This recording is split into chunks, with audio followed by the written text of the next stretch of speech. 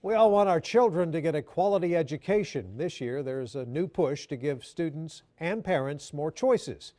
Today, the Lieutenant Governor of Texas said he'd put his shoulder weight behind plans to give public vouchers to help children go to private schools. As KXAN education reporter Erin Cargile explains, vouchers were shot down last year and remain controversial.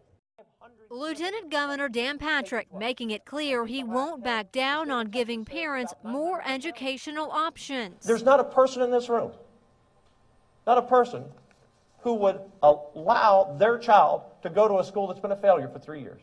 He's confident the Senate will give some parents cash to send their kids to private schools, but convincing the House will be much harder. Last session, there were several proposals, all shot down. The main difference is where the money would come from. Round Rock ISD opposes a state-funded voucher program. It's not that we're worrying about we're going to have a mass exodus. What we're worried about is that students are not going to be receiving the same quality of education if they're going to programs that don't have the same state standards that public schools have.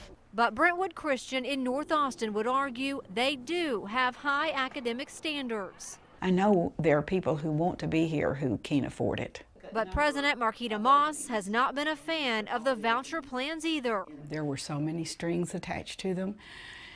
But beyond that, we don't want government funding. A high school parent pays $7 grand a year for their child to go here. They do want to grow, just not on the state's dime. Erin Cargile, KXAN News. What Brentwood Christian School would like to see is a scholarship program that would give businesses tax credits if they donate money to help students in low-performing schools transfer to other schools. And for a broader look, right now 13 states and Washington, D.C. have some sort of school voucher. We looked into the details of each program, and almost all of the states treat the vouchers as scholarships, according to the National Conference of State Legislatures. Like most scholarships, students have to qualify.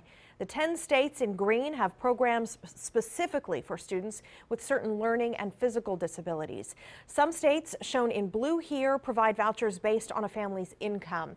And states like Ohio, Arizona, and Wisconsin provide the scholarships for students in poor performing or inner city districts or in rural communities that don't have schools.